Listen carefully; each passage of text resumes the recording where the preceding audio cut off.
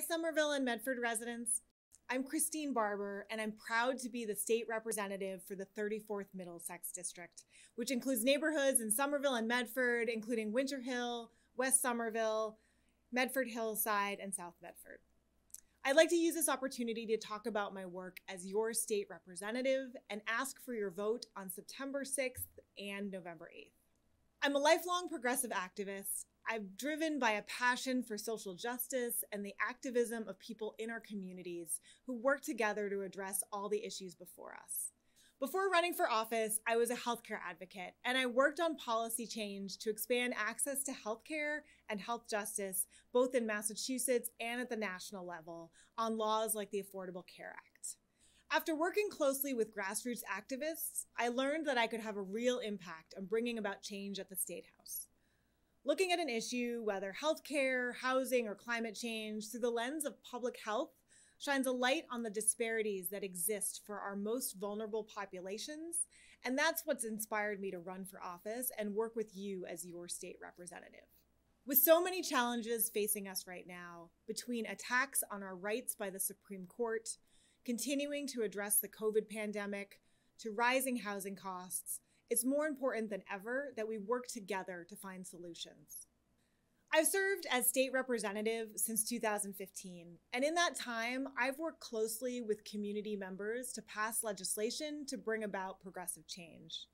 I've been part of organized efforts to make change with the people of Somerville and Medford, and I know that together we can continue to take on the hard fights.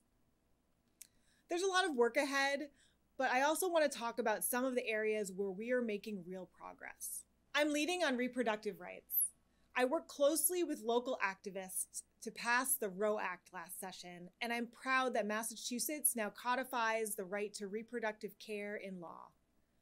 With the recent Supreme Court case that overturned Roe v. Wade, I stepped up to support immediate passage of a bill to safeguard healthcare for patients here in Massachusetts and also those who travel here for reproductive care, and for our doctors who provide abortions in other states. We're also ensuring gender-affirming care is provided to all of our residents and guaranteeing coverage for contraceptives and ensuring access to birth control.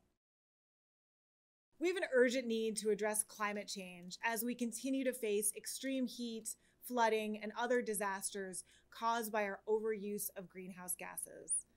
We've made progress, and we recently passed a bill that greatly expands wind energy here in Massachusetts, builds out our electric vehicle infrastructure, and moves us away from fossil fuels. At the same time, our transit system needs to be as green and clean as possible. Our buses and the commuter rails that run through our cities are past due to be electrified. Working with local activists, I filed a bill to electrify our buses to limit the pollution in our communities. And we recently passed my amendment that would authorize funding for that work. Public transit only works if it's accessible, and I'm continuing to fight for affordable transit, including pushing for a fare-free bus pilot. At the same time, there are huge problems with the T that need our attention, and I'm pushing for both more accountability and funding for public transit. We're both on the cusp of greater access through the very long-awaited Green Line extension to Somerville and Medford, and also pushing the T administration to improve basic safety and reliability to make sure that all riders can get to work or to school. But we can do this. We've shown that we can do big things when we work together. We're also making real progress on road safety here in Somerville and Medford. I've secured funding, and I continue to push the Mass DOT to plan the sorely needed changes to Mystic Avenue and McGrath Highway. With renewed activism at Alewife Brook Parkway, I've worked to get funding to improve safety for pedestrians and all road users. We need to double down on efforts to make sure housing is affordable for all of our residents. A statewide housing crunch has brought skyrocketing rent increases to our region. We have some tools to deal with this, like my recent law that we passed to require all communities to create multifamily housing near public transit. And now I'm focused on extending tenant protections, funding more rental assistance, and building more affordable housing and accessible housing for people with disabilities. I've also been leading on issues like immigrant justice.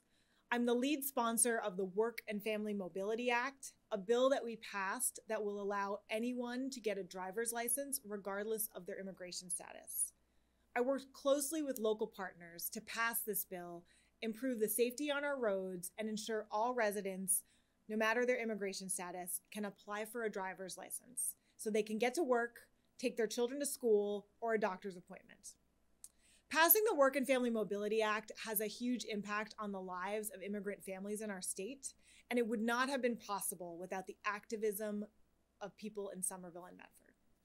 I also remain engaged with local community groups to secure funding for education, for food security, local parks, and youth programs. I'm always actively reaching out to listen to my constituents through open communication, from regular office hours to meetings at community centers or public housing, to a call to my office about a vote or a constituent issue. In my experience, the way to a meaningful change is to listen to people in the community, especially those most impacted, and amplifying those needs. Right now, there's no time to wait on so many issues. We have so much at stake. Protections for youth, voting rights, worker protections. I've fought for these rights for years, and I will keep fighting with you. I continue to stand up every day for reproductive rights, immigrant justice, education, climate change, affordable housing. We've won many things on these issues through our relationships, and we're going to keep working on them together. I remain a committed progressive leader with passion and energy to keep fighting for change in the Massachusetts State House. I'm looking forward to continuing to work alongside members of the Somerville and Medford communities to keep fighting for progressive policies, and I hope that you'll stand with me and vote for me on September 6th. You can get more involved by going to my website at christinebarber.org. Thank you so much for your time, and thank you for your continued partnership.